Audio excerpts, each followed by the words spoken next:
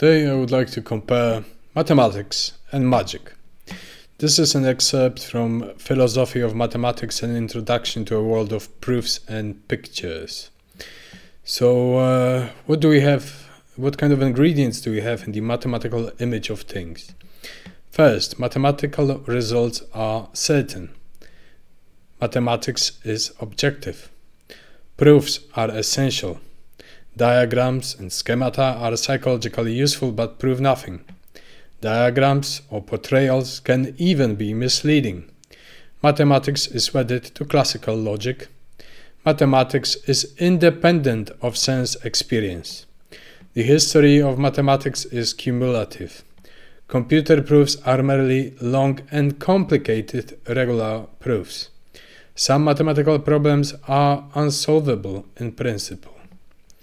Now, what I would like to bring your attention to, that I'm using the inductive-deductive feedback loop based on epistemology or knowledge and subjective and intersubjective experiences in building instances of laws of the magical world, of the metaphysical, of the transcendent, of the spiritual realms.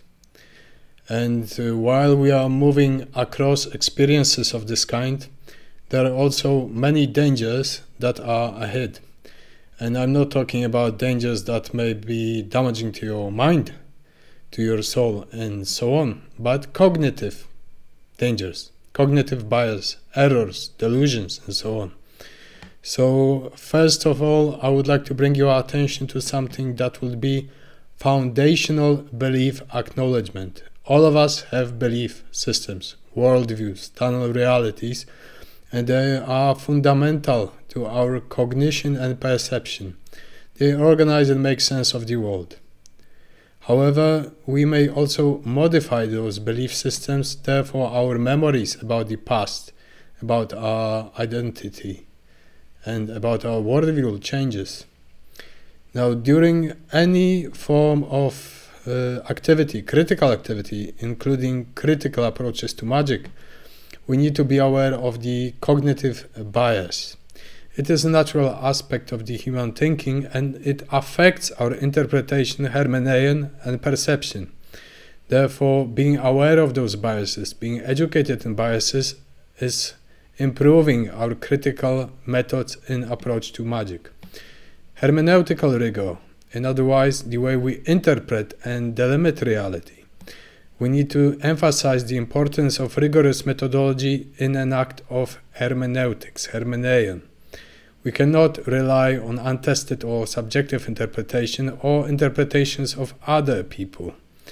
They are likely to contain errors, especially in the magical traditions. We need to test things for ourselves. Like Shakyamuni once said, do not trust your masters and people that are gurus. You can listen to them, exchange experiences, be inspired, exchange ideas, but you need to test and verify every single thing in those schools by yourself. If you're unsuccessful in progressing in initiations, you won't test it. If you are, you have a completely different worldview and interpretation based on the revelations and the techniques you encountered. So, subjectivity and interpretation. So experiential knowledge, the knowledge that you build from experiences, is inherently interpretive and is prone to bias. So approaching such knowledge with skepticism and critical thinking, we acknowledge its values because we need some certainties to move around, but we need to revalidate it at every single point in time, while gathering more experience and more knowledge along the way.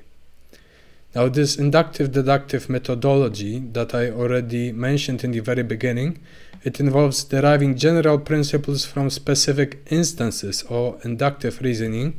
So, for example, we see a forest spirit, or we have a sudden change of perception. What does it mean? Does it overinflate into general law that we will always have a change of perception of this sort, or is it an instance that proves that such things are possible? When we encounter repetition in such instances, we can create general laws or modulate the variables of such general laws. Similarly, if we use the deductive reasoning, so we test the validity of those principles from general principles to particulars and instances.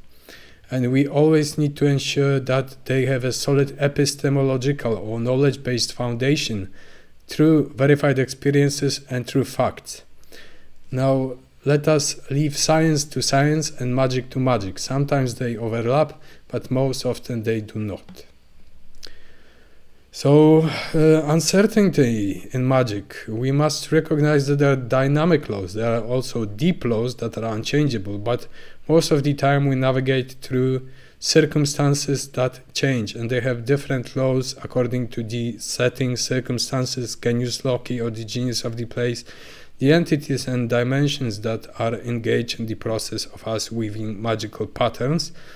And observation and interpretation in this context can be influenced also by cognitive bias, despite the fact that we may have the perfect circumstances, perfect setting, we may conjure the most excellent of patterns and our magic is effective, we are still prone to cognitive bias about it and building up a belief system around those things. Expansive awareness, or acknowledging that only extremely subtle and expansive minds can navigate between near objective, not objective, near objective and intersubjective approximations and true occurrences to recognize patterns and synchronicities while avoiding cognitive errors.